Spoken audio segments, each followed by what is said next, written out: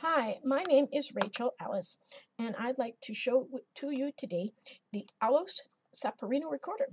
See, this is the carrying case, and this is very small and very cute.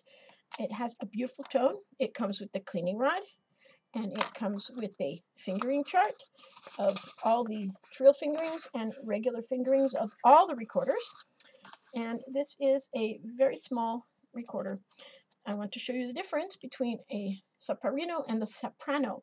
So that usually people start to work to play on the soprano, but as you can see, it is much bigger, the soprano, than the soprano. So this one is perfect for putting in your pocket, your handbag, your backpack to take with you anywhere. So let me play a few notes here, and the right hand goes at the bottom, the left hand goes on the top, and they're very close together, so this could also be very good for children. Um,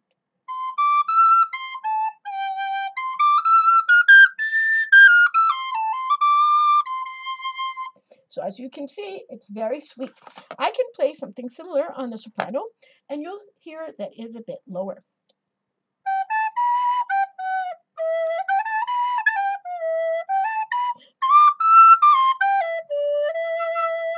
So that was the soprano, and this one is the soprano.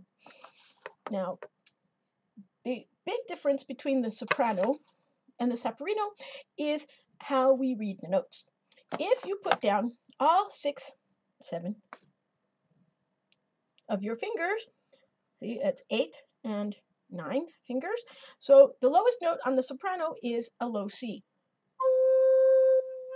Or if you're in Europe, Do. Okay, the major difference between the soprano is if we put all our fingers down, the lowest note is F. Okay, so this F is with all the fingers down. And so when we are reading, when you are playing the soprano, we start on F and go up, up, up, up, up. And I have found that the best book to buy is the that's upside down. Here it is.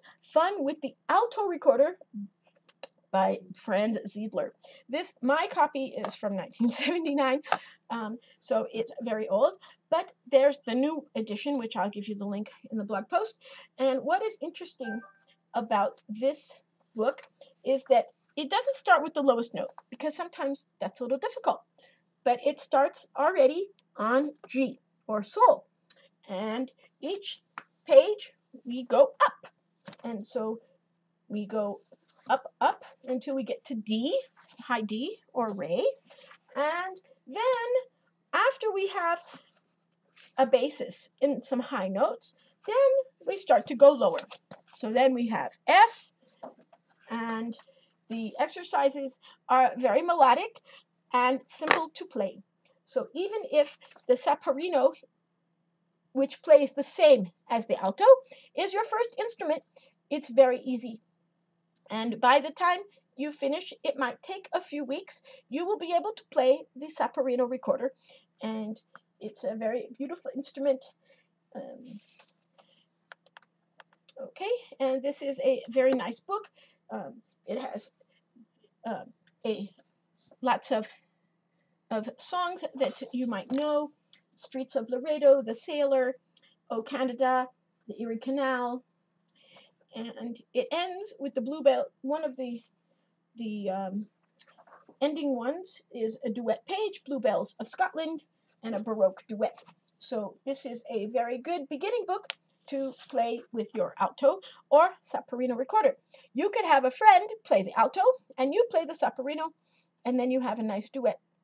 So I really recommend to get the soprano recorder and the Fun with the Alto recorder as your book to learn from.